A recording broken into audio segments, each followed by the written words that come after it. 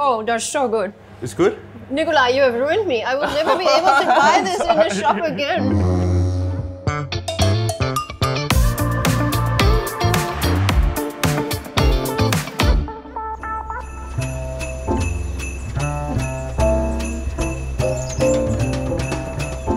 My name is Nicolai. I'm a chef here at the Old Humlebæk Inn.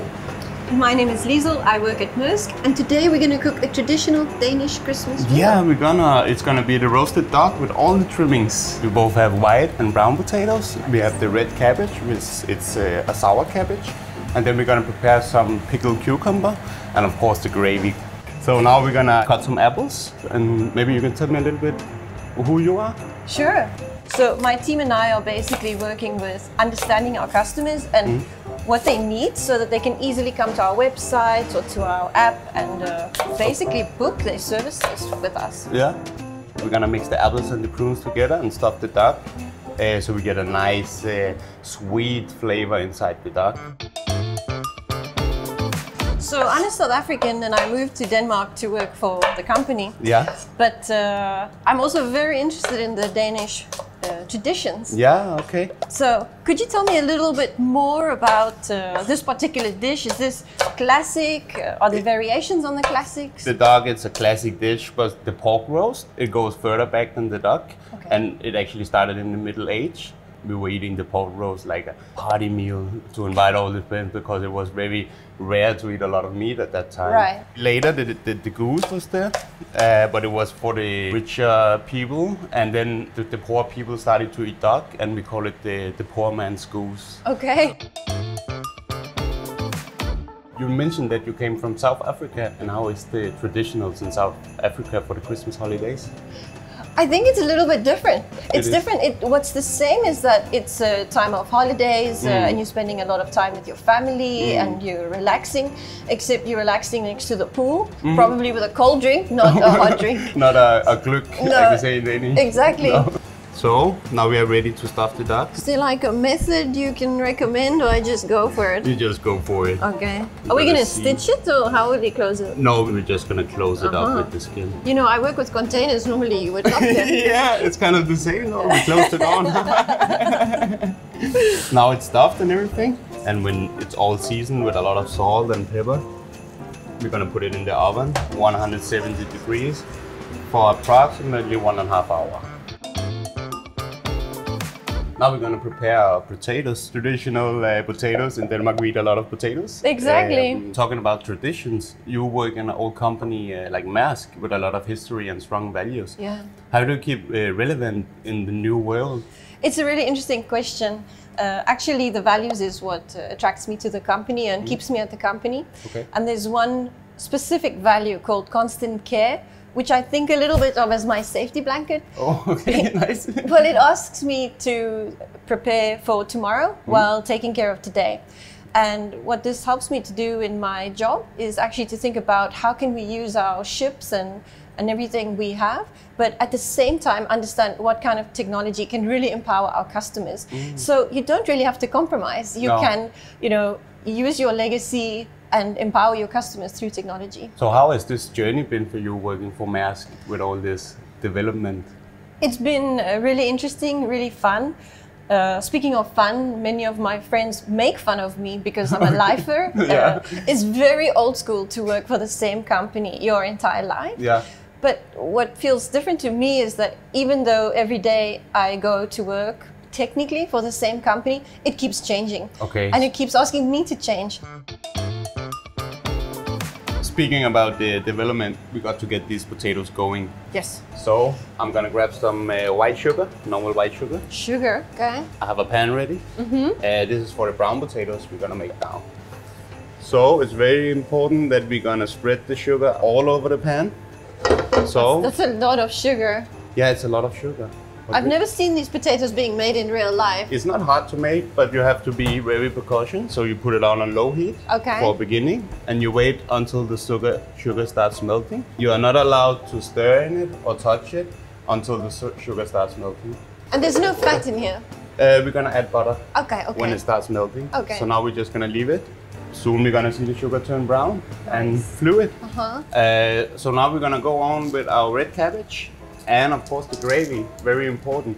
Okay. Chop it into... Can I feel it? Yeah, of course. Oh, that's actually It's rather kinda heavy. Yeah, you get a lot out of one cabbage. I can imagine. Yeah, so basically you chop it in nice fine pieces. Yeah. And you add vinegar, as we have here. Normal vinegar.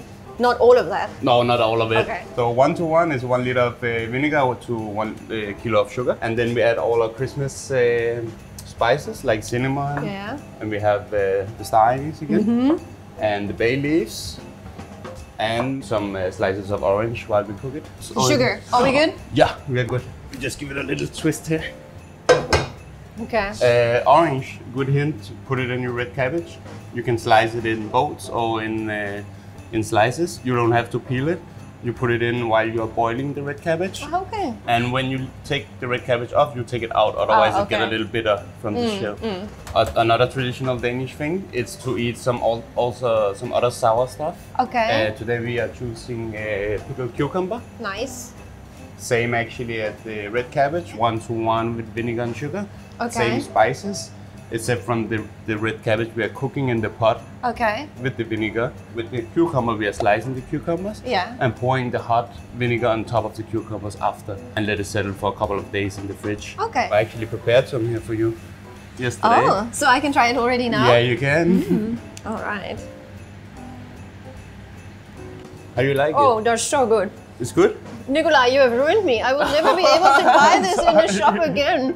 I thought I was gonna learn something today, and I think the overwhelming theme so far is sugar. It's sugar, yeah. Gotta keep an eye on the sugar. Speaking of sugar. And this is just 1 day of pickling? This is 1 day of pickling, yeah. I prepared this. Very yesterday. nice. Yeah. Oh. Oh, okay. I talk too much. I'm sorry, Nicolai. Are we in trouble? Yeah.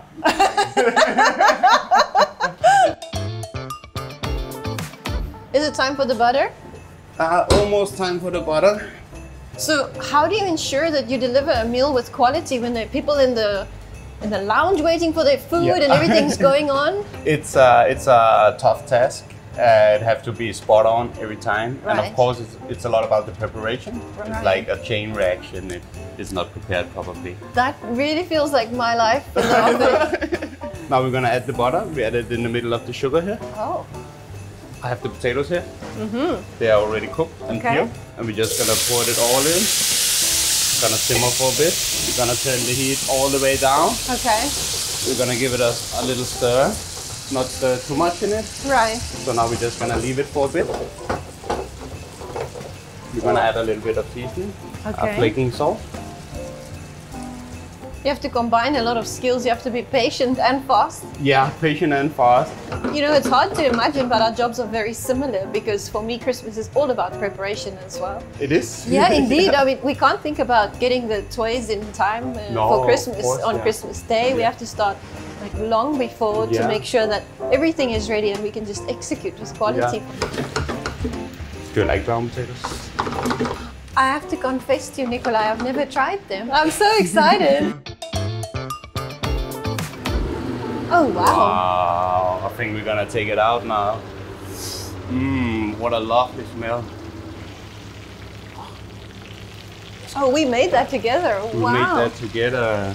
And I think we got crispy skin. Really nice. Now, if we should make the sauce, we're gonna take all this fat. Okay. And we're gonna mix it in with the butter and the flour. And a bit of cream and salt and pepper, and that's basically the Christmas sauce. Fantastic. Yeah. So we're very close to liftoff, Nicolai. Yeah. I only have one question. What is that? What's your favorite part of the meal? Oh, eating it. Oh. It must be. So now we made all this lovely traditional Danish Christmas food, which is the most important thing for Christmas, but the second important thing is of course the presents. And working for Maersk, which is a big company, do you feel like Santa's little helper when we moving towards Christmas? That's one way of putting my job. Definitely there's more pressure during Christmas. And I think it's very similar to your job in the kitchen, to be prepared up front, to really understand what's going to happen in the lounge later, how many guests there are. It's very similar for us to plan up front. And most of all, not to make more promises than what we can keep. I think the key is that we execute on time, because you don't really need your presents the day after Christmas. No, that will be disappointing. And nobody wants the food cold, so should we try the food we made? Your favorite part? Our favorite part, eating the food. So we get a bit of everything? Yeah, you get a bit of everything. So the sauce goes with the white potatoes or the duck, or how does it work? If you're a real Dane, you put sauce everywhere. Okay. Oh my. I really want to thank you joining me in the kitchen today. Did anything surprise you about the Danish tradition? Well, ever since I arrived in Denmark, I've been surprised by the sheer amount of potatoes you're capable of consuming in this country. But today the biggest surprise was how much sugar gets added, I would say. We need the sugar. So Nicolai, it's time to correct a great wrong. Yeah. I've never tried a brown potato, your favorite. You have to try now then. Here we go. Oh, I'm so excited. Are you nervous? No, I'm not nervous. I'm excited. It's delicious. You like it? I hope we can have a small nap after this. Oh, yes.